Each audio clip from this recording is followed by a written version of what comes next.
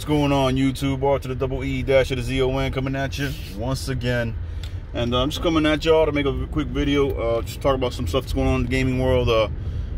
Most recently, what I've seen is that PlayStation finally, either it had or it's about to have, it's a big update that will allow for a slew of new features. Most importantly, the feature everybody's been waiting for, which is the feature should have been there from launch. If I'm not mistaken, they haven't received the update that allows them to use their M.2 slot just yet. But they have received an update that will allow them to do what Xbox Series X allows you to do from day one, which is basically if you're running out of space and you know they don't have the M.2 availability yet, what you can do is you can now use an external hard drive, regular old external hard drive, plug it in, and you can have games, PlayStation 5 games, stored on that external drive until the moment you want to play them. You transfer them back into the system so they can run off the system's internal SSD. That's good for PlayStation owners. Us Microsoft Xbox users have had that feature since day one. So I'm just saying. So it's not all that, you know, like revolutionary, but good for them. They finally have options, man. Another feature from this update that really struck my ear as kind of peculiar. And again, this is me. Give me 1 second. This is me speaking on what I read, as far as what I can comprehend from the new update, what it is, and you know, my understanding of it. So apparently, it's gonna give PlayStation 5 users the ability to connect with their friends who do not have a PlayStation 5 yet, but still have a PlayStation 4, and allow them to basically virtually share the controller, so that they can, from what I understood, so they can, you know, check out one of these new PlayStation 5 games. Meaning, let's say I had a PS5, I'd be playing Miles Morales, right? And I'd connect with a friend of mine who has a PS4, and I'd be able to transfer the controls to him and basically say, hey, test it out, play it for a few minutes, and see how you like it. I'm trying to convince them to jump over to PlayStation 5. This sounds great, doesn't it? Wait a minute, there's always a catch. See, the catch for me is, that would mean that you have PlayStation 4 users, albeit virtually, but still playing and controlling PlayStation 5 games with their PlayStation 4 controllers, which you did not allow to be forward compatible, and then gave Sony users the excuse that that's because of the adaptive triggers and all the new technology that's in the new controller. It just wouldn't work, but here it's working. So did Sony get caught in a lie here? By their own update, did they just basically expose themselves with their pants down? Because that's what it seems like to me. I mean, it just seems like, you know, you're gonna allow PlayStation 4 users on their PlayStation 4 with their PlayStation 4 controllers to take over a PS5 game that their friend is playing, if their friend gives them the option or the permission to do so, and then they'll be playing a PS5 game with their PS4 controller, which we were told was not possible. No. There they go again. Anyways, if you guys can, or if you guys know more about this than I do, maybe you can confirm, or, you know, tell me that I'm wrong in the comment section. That's what it sounds like to me. But let me know. It just seems like something that Sony would do. That seems like something that would happen to Sony. They'd be like, oh, let's do this update. We're losing you know, the buzz, man, and people are starting to complain. Let's do this update and act like we're doing some good stuff for the gamer, and at the same time expose the fact that we were holding shit back from them in the first place. Anyways, so yeah, that's that, man. Far from Sony's update, not much else going on in the way of games, man, or you know, on anybody's side, really. Right now on the Switch, it's still just Monster Hunter Rise. I mean, not for me personally. You know me, I'm not that big of a Monster Hunter fan, but the game is doing phenomenally well. It's selling like crazy.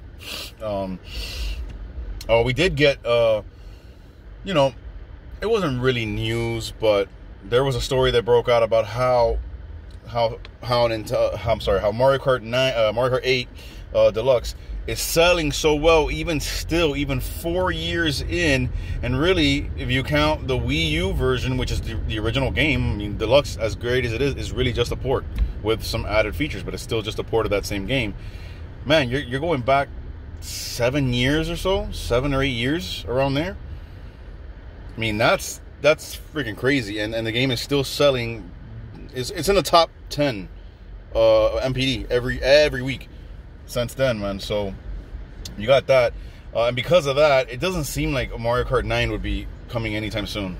I mean, Nintendo's basically doing Spawn Wave. I saw Spawn Wave's video, and he hit the nail right on the head. As a perfect analogy. Nintendo's basically doing the Rockstar right now. You know, Rockstar makes all the Grand Theft Auto, and they would make a new Grand Theft Auto every couple years, every 2-3 years, whatever. And since they saw that Grand Theft Auto 5 just continues to sell no matter what. I mean, this is the 4th generation of consoles, or 3rd generation of consoles, I believe, that Grand Theft Auto 5 has been optimized and put on. They figured they could just do DLC, and they're making buku bucks, so why not? Nintendo's taking it a step farther. Nintendo hasn't done a goddamn thing for Mario Kart 9. I'm sorry, Mario Kart 8. Save the DLC that was for the original Wii U version, like the Mercedes DLC, and who cares? All they really did was they added a battle mode. They added 2 weapons per 2 items instead of 1, and they added 2 or 3 new kart drivers. The Inklings, King Boo, and I forgot who else. They really didn't do anything else. So I mean, maybe at least they can take a page out of Rockstar's book and actually give us some DLC for Mario Kart 8 Deluxe if Mario Kart 9 is not coming anytime soon. I mean, Jesus. It's funny, bro, because Mario Kart 8 sells and sells and sells. But if I'm honest with myself, when was the last time I played Mario Kart 8 Deluxe? Man, if we're not talking about some, game night where I just grab the kids and they say they want to play Mario Kart instead of Smash Brothers and we do Mario Kart. If it ain't that, on my own, I haven't played Mario Kart 8 in years. In at least a year. At least a year, if not more. But if you were to drop a brand new Tracks Pass or Character Pass, some new characters, some new carts, some new stuff, man, to make it worthwhile going back to play, bro, I'd be, and I'm sure millions of other Nintendo users would be all over that game all over again. You know what I'm saying? Like, because I know it sells, and people are playing it for sure. Anytime, if I were to go right now and try to find a match, it'd be like this, boom. That shit's packed. I get that. But I know for sure, excuse me, gas bubble. I know for sure that there are massive amounts of Nintendo Switch owners out there who have, and I hate to say it this way because it sounds blasphemous, but it happens to the best games in the world, so it's not blasphemous. I'm just bored of it. I'm bored of Mario Kart 8. There's nothing for me to go there and play anymore. Yeah, occasionally I'll go hit it up an online match, but like I said, I haven't done that in at least a year. Some new DLC, some new tracks, some new characters would definitely blow that game open again for me, and I know for countless other Switch owners. Yeah, man. What else is going on, man? As far as Microsoft side, there's another story out there that it seems to be true, and it's a shame, but it's not unexpected, dude. That whole CMOS issue that's been discovered in the PlayStation 4 and in the PlayStation 5 and supposedly also in the Xbox Series X and a lot of these, modern consoles have an issue that, down the line, years down the line, CMOS battery will die, as it does in any electronics, and, it dies on laptops, it dies, in anything that it's really put in. It's no real lifespan that I can give you a number for, but years down the road it will die. And then what happens is not only does the CMOS die, but the more tragic thing is that servers get taken offline. So like PlayStation 3, their store just went offline and it's done. Those servers are gone. A lot of those games that require check-in with those servers are never going to play again, digital or physical. So that's a fucking huge issue.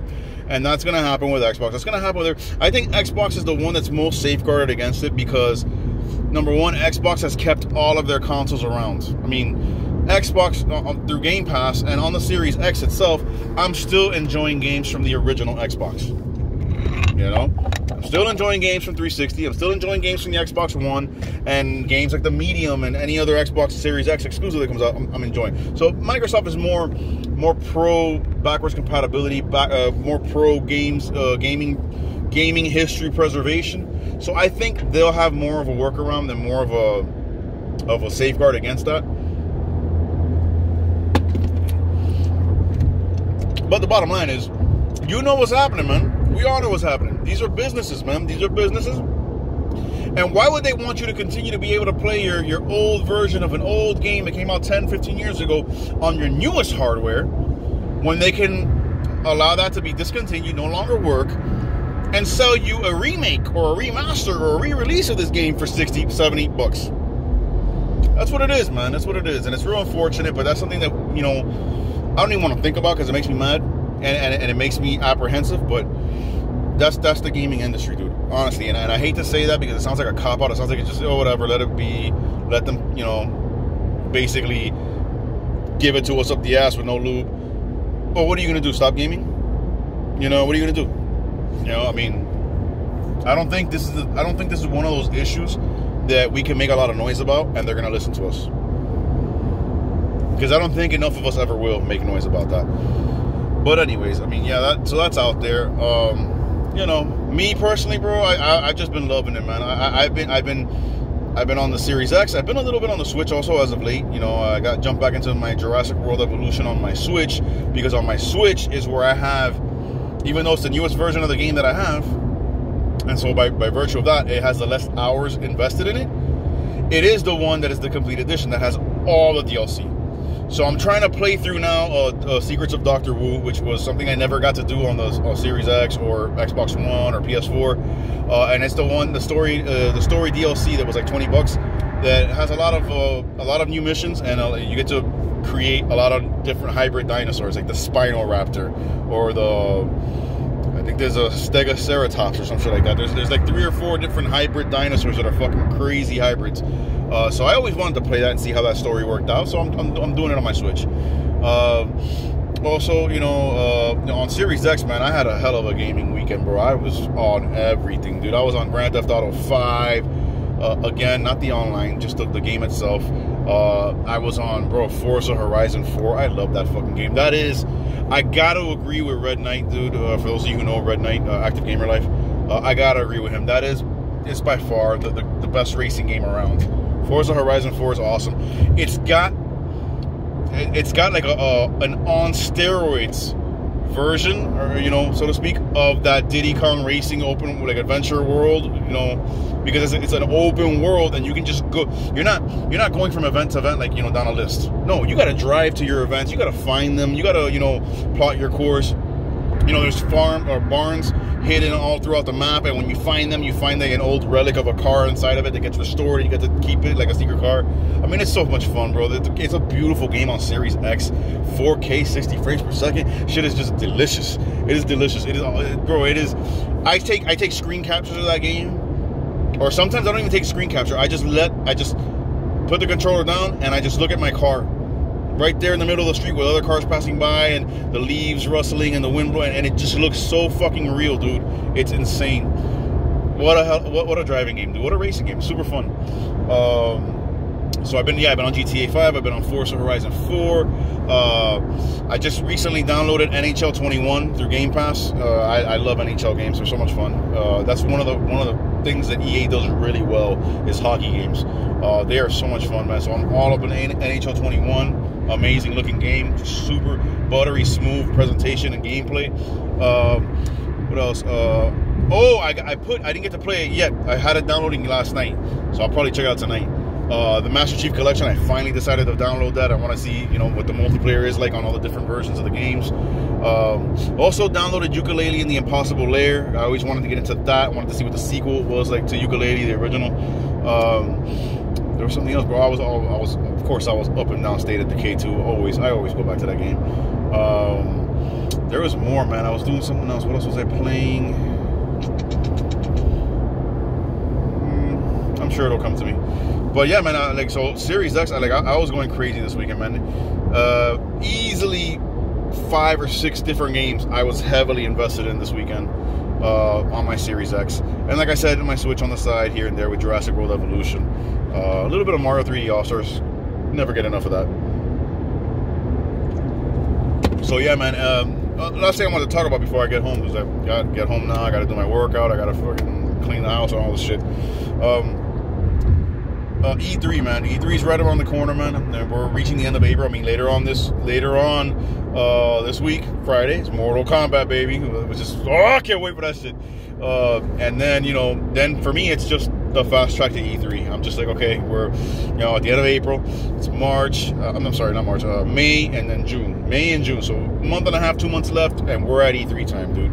So I'm loving the fact that E3 is back this year. And I'm not going to say to some degree, it's back. Those of you who don't want to be there, those of you who want to pussyfoot around this pandemic, keep doing that, whatever, who cares? Nintendo's there, Microsoft is there, I think, if I'm not mistaken, Capcom, Ubisoft, they're all going to be there. The only ones I know that for sure are not going to be there is Sony. Again, who cares? I'm sure Sony will do something to reveal what they have, if anything. But yeah, I'm hyped for it, and I'm just looking at, I don't care how good Mario Kart 8 is selling. I am going to continue to predict Mortal Kombat, well, because of MK. I'm going to continue to predict Mario Kart 9 until my fucking balls fall off. Mario Kart 9, damn it. I want to see that announcement at this E3. But things I think we will see, okay? I think we will see Metroid Prime 4 in some form or fashion.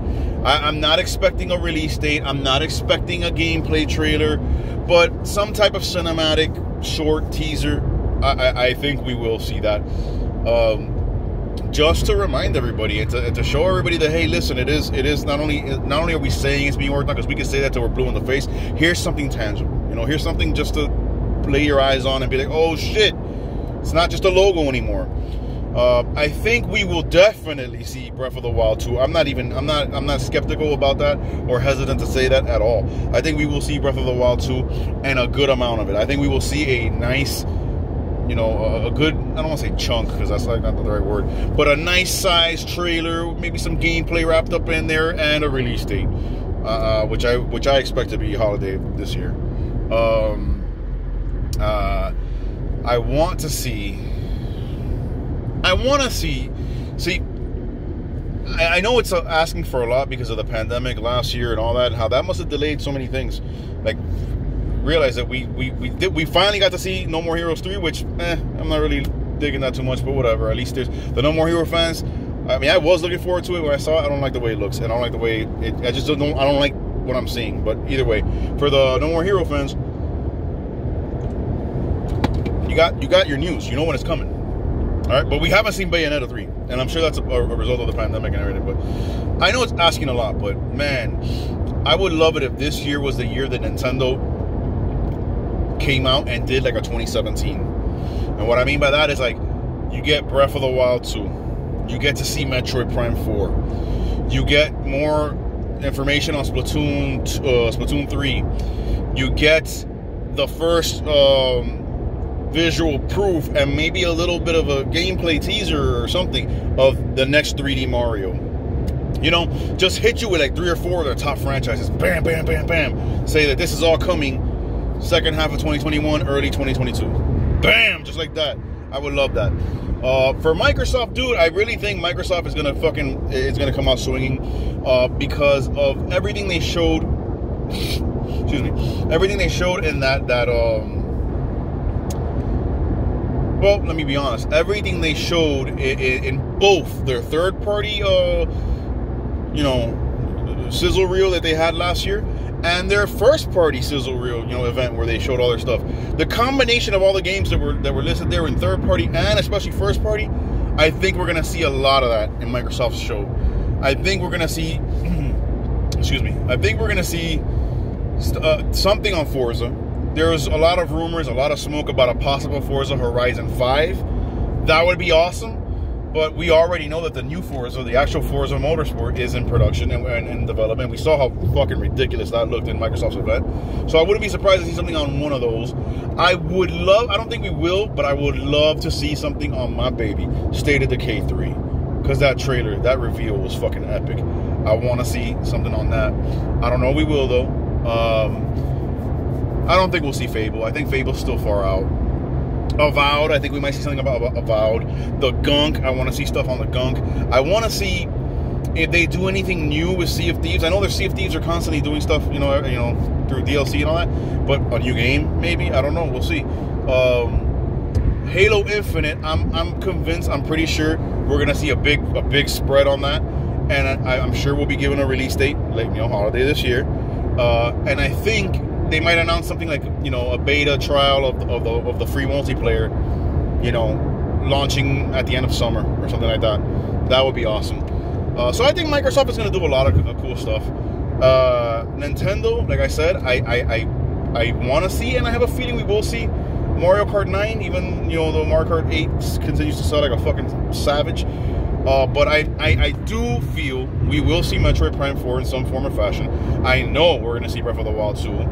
And it would be awesome if they gave us, along with some Splatoon 3 news and footage, some footage of the new 3D Mario. Like, boom, here it is. We are working on it, and here it is, and it's coming, you know, early 2022 or some shit like that. So we'll see, man. E3 is always the land of surprises, the land of spectacle, and sometimes great disappointment and failure. So we'll see. But anyways, man, that's my video. I hope you guys have enjoyed it, man. I'm just loving this gaming thing, man. It's a great time to be a gamer, man. It really is, man. Even with the pandemic and coming out of the pandemic and seeing, you know, how much things have been delayed and all that, just to be in this time where we have things like Game Pass and all these digital stores and online gaming to the degree that it is now, and, you know, developers being able to play with the newest toys and newest tech and give us some of the most fucking amazing games ever. It's just great, man. It's great. Anyways, man, God bless y'all. Stay gaming. Peace.